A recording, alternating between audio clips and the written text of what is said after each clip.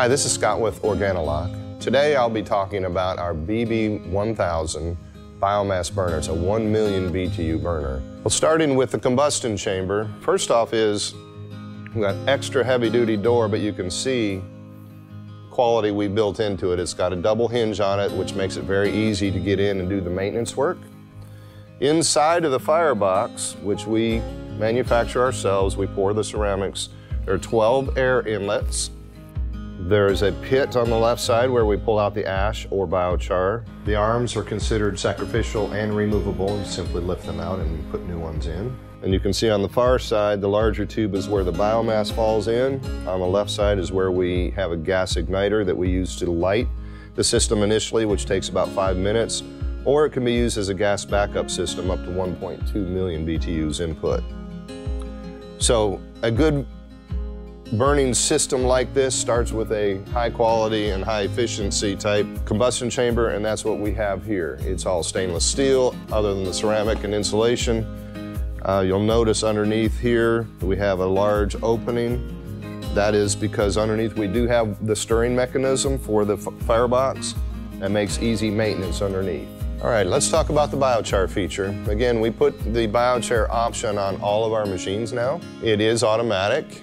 It is continuous. The machine itself will burn about 200 pounds of biomass per hour to get your million BTUs output. Well, if you burn 200 pounds of properly sized wood chip, you're going to get about 20 gallons of biochar out.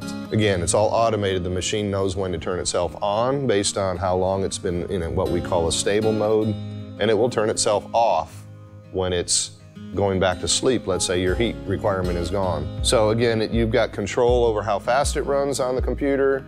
This guy right here is a peristaltic pump, again controlled by the computer, and it is used to quench biochar as it comes out. All right, let's move from the combustion side of our technology to the heat exchange side. So the big box behind me is the water heat exchanger. Now to get the heat from combustion over here, we have what we call a bridge. And you'll notice on this particular machine, there's a little box up here. This particular machine is going to be attached to one of our biomass processing systems, and that's where we pull off the flue gas for our drying process. But inside there is a 350-gallon water heat exchange system with a lot of tubes in it. Very efficient in terms of capturing the heat that comes off of here at up to 1700 degrees, comes out over here nominally around 300 degrees. We have the ability to sweep and clean the tubes.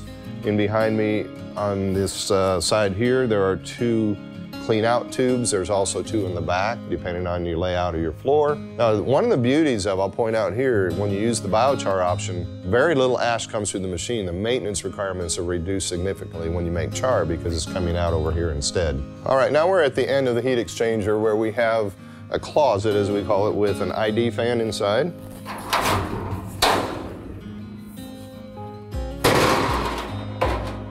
So in here, 3 horsepower ID fan stands for induced draft.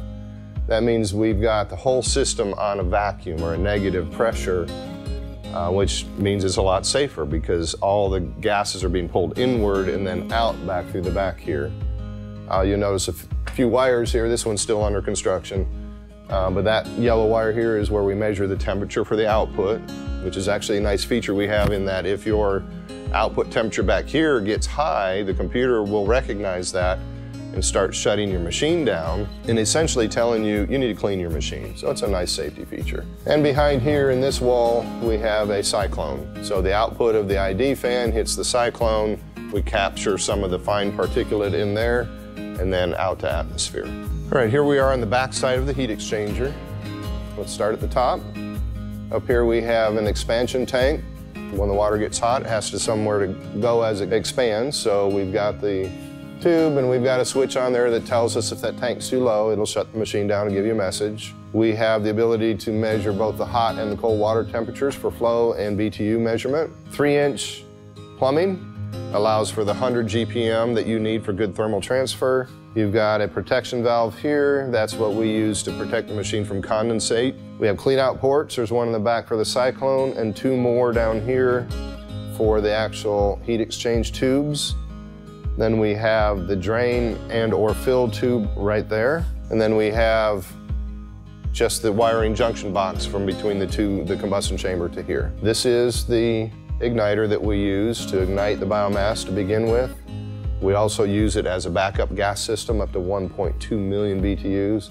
But again, this normally only runs about 5 minutes to get things started, then it just shuts off. Everything after that is a combination of your biomass and your air, and the computer takes care of that for you. Over here behind the actual igniter burner, you can see the UL gas train that's required. And then here we have the motor that's actually pushing the BioChar out of the system. The fuel bin here is a 6-yard. It has an agitation system in the bottom that will drive the material into this horizontal auger and then up into the machine. It can handle a wide range of fuels. It can handle sawdust, chips, a combination thereof, or pellets. You'll see here I have a little bracket we're getting ready to mount. It has a sensor on there that will tell you if your fuel system is empty and shut down the machine and or turn on automatic heat. Of course, we have the output of the feed bin system. We have a horizontal auger here into an incline auger where it drops the biomass into the firebox from here. A few things to note is the gearboxes and motors are all industrial. The gearboxes are enclosed, the motors are enclosed, and probably most important on our machine is the emphasis on safety. So here you're going to see you've got a little tank that's a 3-gallon fire suppression tank. It's attached to a water fuse over here. So if somehow we got past a number of other safety features first, for instance, we have a snap disc. This one will pop out at 190 degrees. So if somehow flue gases have come up, let's say you had a bird's nest in the flue pipe or something like that, and it got warm up here, this will turn the machine off electrically. If somehow a fire crept up through here or here and around the corner, there is a mechanical solder fitting right here that will drop out at 130 degrees. And to put that in perspective, I could still touch this at 130, but if it gets that warm, it will melt out. It'll drop 3 gallons of fire suppression. So that'll flood this part. If somehow it went down, got all the way over to here, the second tank kicks in as well. And they all have level sensors on them to shut down the machine and give you an error message as well. So very safe machine to run inside or outside. The specifications we've had in the past on UL where you can run this on a non-combustible floor and within 3 feet of the wall. So from that perspective, safety first, we feel we've got that covered for you. And over here we have the control box. It does have a touchscreen control.